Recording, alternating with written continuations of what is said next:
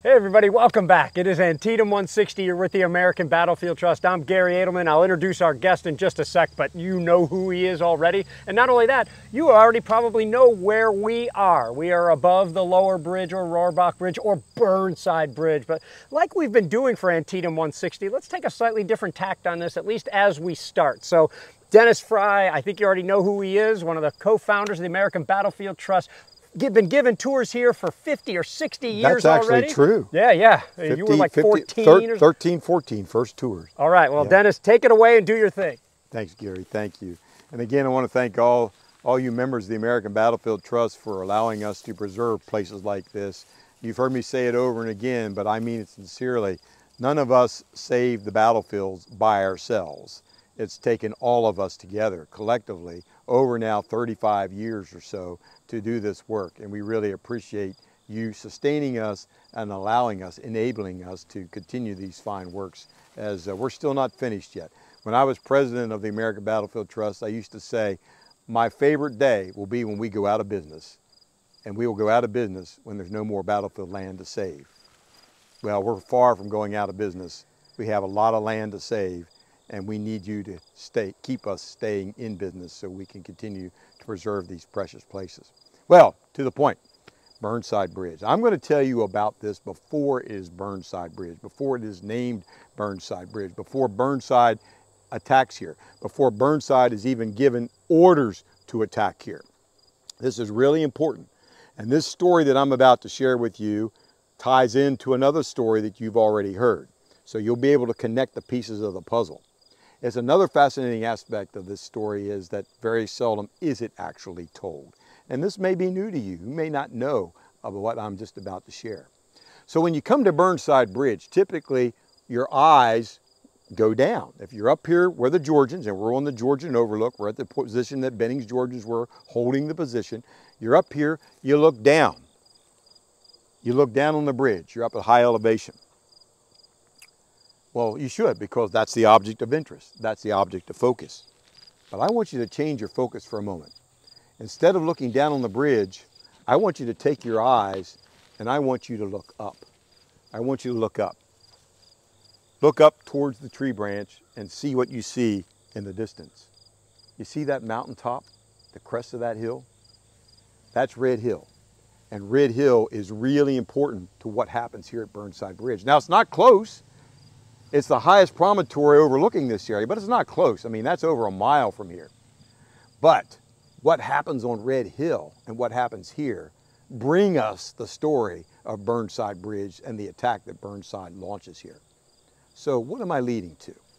Well, remember when we were up near the Dunker Church and in the West Woods, and we were speaking about the advance of General Walker's division, John Walker's division, arriving on the field to assist with the attacks and help Lee defend the Westwood sector. Remember that?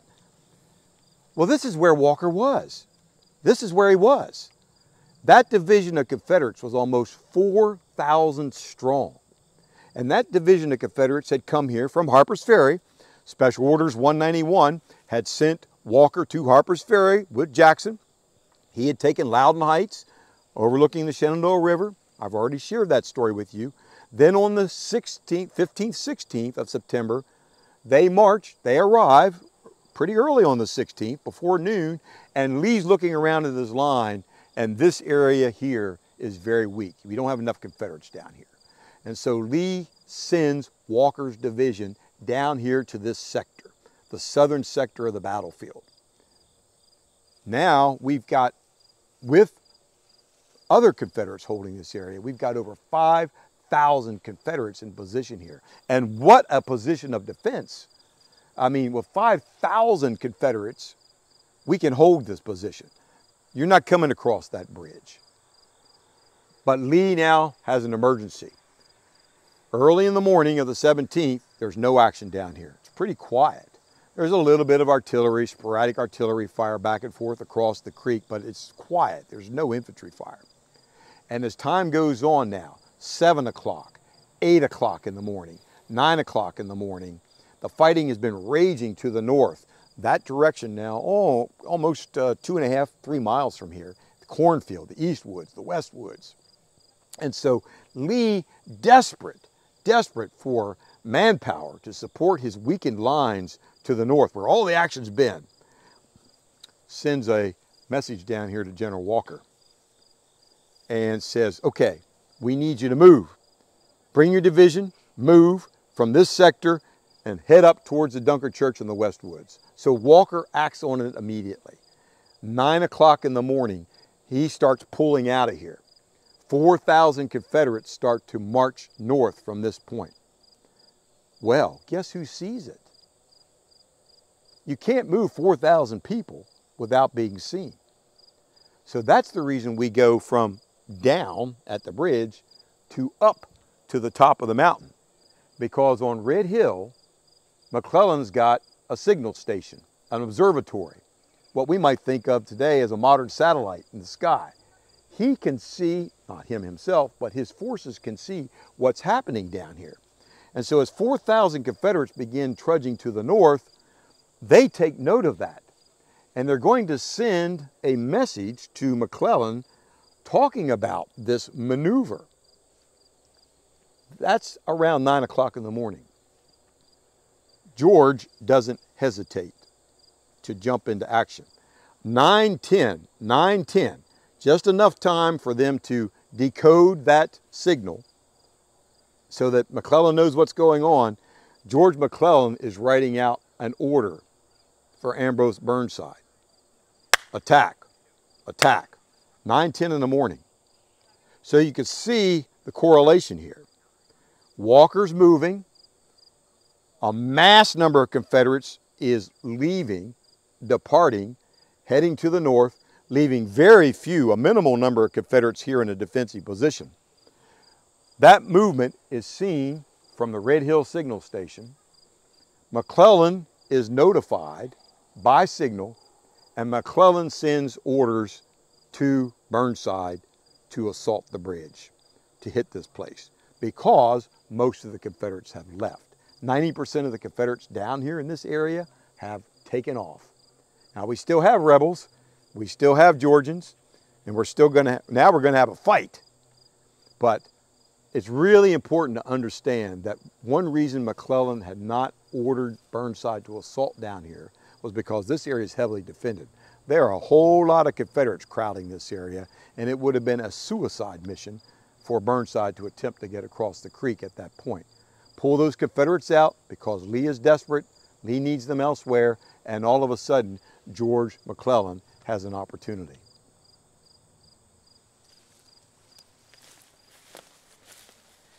So as Dennis talked about, with the ground down here, as the Confederates leave, let's talk about what the Confederates left behind here.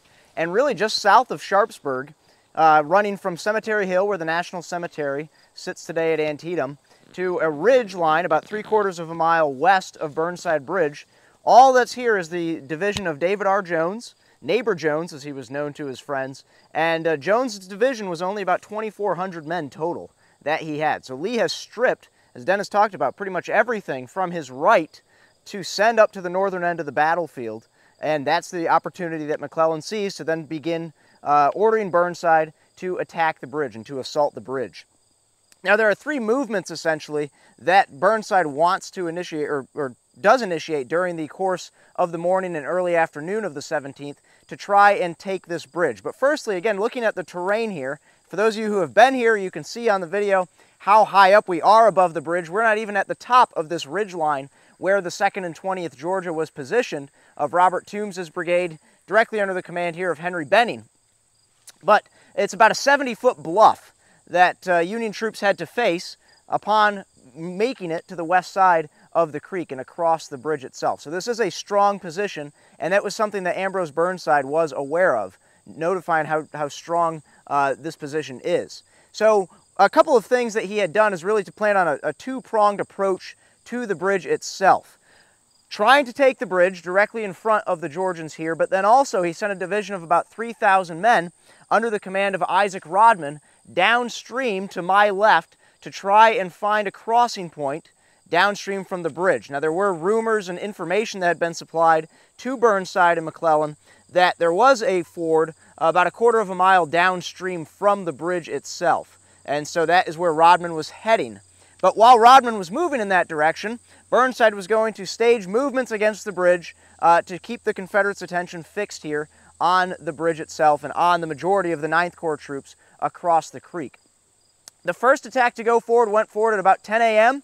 It was under the command of George Crook and also Henry Kingsbury, who was the brother-in-law of David R. Jones here. So you have brothers-in-law fighting against each other here at Antietam. The 11th Connecticut was supposed to support Crook's Ohioans. Now, orders got mixed up, information wasn't relayed correctly, and Crook's men ended up about 350 yards north of the bridge itself, so not even striking the bridge, leaving the 440 men of the 11th Connecticut to face the fire of about 400 Georgians positioned up here on this 70-foot high bluff and spread up and down the stream as well.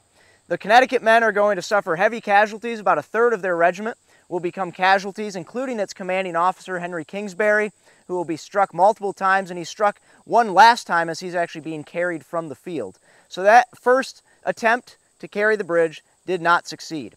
Rodman was encountering problems of himself going downstream, trying to find that crossing point, because the crossing point that was there was a ford, certainly, but it was not a good one to get 3,000 men in the military across. Also, the bluffs on the west bank of the Antietam were very steep down there, and so Rodman had to continue moving further downstream to find another place to cross. In the meantime, George McClellan was becoming frustrated with Burnside, who had not taken the bridge at this point, so a second attack was ordered forward. This was made up of 2 regiments, the 2nd Maryland and 6th New Hampshire, that would use the road on the other side, the Sharpsburg-Rohrsville Road on the other side of the creek, basically an attack column. Those troops, the Marylanders and New Hampshire men, would move up the road as we're looking at it from right to left under cover of Federal infantry and artillery that was lining the bluffs on the opposite side of the creek to keep the heads of these Georgians down. And in the meantime, then, those 2 regiments would be able to storm across the bridge, ideally. However, the vegetation that you see in front of you, there was much less of it at the time. There was still some vegetation here, but the Confederates had much better fields of fire to the opposite side of the creek, and so that second attack falls apart before they even make it to the bridge itself. Now, the third, and what ultimately proves to be the final Federal attempt to take the bridge, went forward a little bit after noon, and it's important to note here, too, so much has been made, especially in the past, of phases of the Battle of Antietam, of a morning phase, a midday phase, and an afternoon phase. But all of this fighting is going on while the fighting's going on at the Sunken Road, and some of it is still going on around the Dunker Church West Woods area as well. But that third attack was led by Edward Ferrero. His brigade, 2 regiments were specifically selected, the 51st Pennsylvania and the 51st New York. Lore says, and I believe it to be true, that the Pennsylvanians asked to have their whiskey ration restored before taking the bridge, and if they did take the bridge, that they would have it restored, and Ferrero was fired up and said that, yes, he would do that. So the 251st came charging down a small ravine on the other side of the creek in column, and as they were basically supposed to replicate what the 2nd Maryland and 6th New Hampshire were supposed to do. They were not supposed to stop and fire. However, ultimately, when they came down to the floodplain on the east side of the creek, they get smacked by a wall of fire from these Georgians up here on top of this hill. Natural human inclination is to find a place for cover. So the Pennsylvanians get the better end of that deal. They will use the stone wall running from the north side of the bridge, while the New Yorkers are left to use the post and rail fence lining the Sharpsburg-Rohrsville Road. From cover, those 2 51st regiments begin to open fire on this hillside, pouring a heck of a lot of lead into the Confederate position here. And by 1 p.m., the slackening of fire coming from this position where we are now was starting to be felt by the enlisted men of the 2 51st regiments. That slackening of fire could be accounted for several different reasons. Firstly, the Confederates here, the Georgians, had been fighting for about 3 hours, starting to run low on ammunition. Also, they were starting to get pressured, not just from Rodman's division, which had crossed about a mile downstream from the bridge at a place called Snavely's Ford, but also some of George Crook's Ohioans that got misplaced in the early morning's action about 350 yards north of the bridge were starting to slowly make their way across the creek and work their way towards the left end of the Georgians' line here. So the Pennsylvanians and New Yorkers charged across the bridge, and right at pretty much 1 p.m., the bridge, after about 3 hours of fighting, had been secured by Burnside and his men. But that was not the end of the story here at Antietam, and in fact, for as much attention as the bridge gets, and it is probably one of the most iconic landmarks on any American battlefield, the fighting here is relatively, and I use that term lightly because it is the bloodiest single day in American military history, but it's not as bloody, as deadly as the fighting that we saw earlier in the morning at the cornfield, the West Woods, Sunken Road, and the northern end of the battlefield. About 500 Federals will become casualties in the assaults on the bridge. For the Georgians up here, just about 120 casualties overall. But nonetheless, Burnside had the bridge now in his hands that bears his name, but his objective now from here was to push 3/4 of a mile west from here and try to seize the high ground on the south end of Sharpsburg. It was where Lee had anchored his right flank earlier that day. So it took Burnside about 2 hours to get his 8,000 men that would ultimately be formed up in that line across the creek and then formed up in a mile-long line. But by 3 p.m., they were ready to go forward and strike towards the weakened southern end, again, consisting of just over 2,000 soldiers now at this point for the Confederates, south of Sharpsburg, and that is what would be called, is termed today as the final attack. So the fighting down here does not end once the bridge is taken. There's a lot more fighting for the Ninth Corps to do over very difficult terrain once they advance into the fields west of the bridge itself as well. Great, thanks, Kevin. God, you said a lot, and I agree with all of it. That is, I think, the most rough terrain on the battlefield, and now I am greeted again with the recumbent Chris White, who has been filming. We'll post pictures about this so you can see what he was doing. You know, in terms of the casualties here, this is this iconic place, but if there are 600-700 casualties here, we are talking about, you know, fewer than were suffered around the middle bridge, I've heard people say, 1/5 of what was suffered in the final attack, which was especially bloody. So iconic and costly don't always match. It's a very picturesque place, and right now it is just beautiful right here to be out here filming, in this case, in advance of the anniversary. You know, while we were talking about casualties, I had two I wanted to bring up, and, you know, because you've got to get into the human cost, and I'll thank Carol Reardon for her excellent Field Guide to Antietam book, which has all these great vignettes from which I'm, you know, borrowing right now. One guy, he is in the 2nd Georgia. He's up on this ridge somewhere. His name is John Slade. He's a private.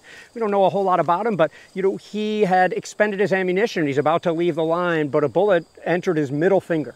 I'll hold it this way. And unfortunately, it didn't just enter the finger, it then went into his stomach and his liver. And he will go to a hospital someplace outside of Sharpsburg. He'll be buried there. And we don't know if he was removed or where he might be. So that's it. Another guy fighting against him was in the 51st New York. He's a lieutenant. He is Jacob Beaver of the 51st, and he's charging across. And so apparently this dude is brave and daring. He was in North Carolina in a fight, I think it was at New Bern, and he was seen among the first to get into the enemy's works, dancing on top of the enemy parapet before he actually went in. And then here he comes to Antietam, and he was on the bridge when he is shot right in the middle of the face on the bridge itself. He yells, "Oh," and falls dead on the bridge. He is, you know, later eulogized, and somebody said he was young in years, but old in experience. And it's just important when we throw out 600 casualties, you know, of which 150-ish would pay the ultimate price.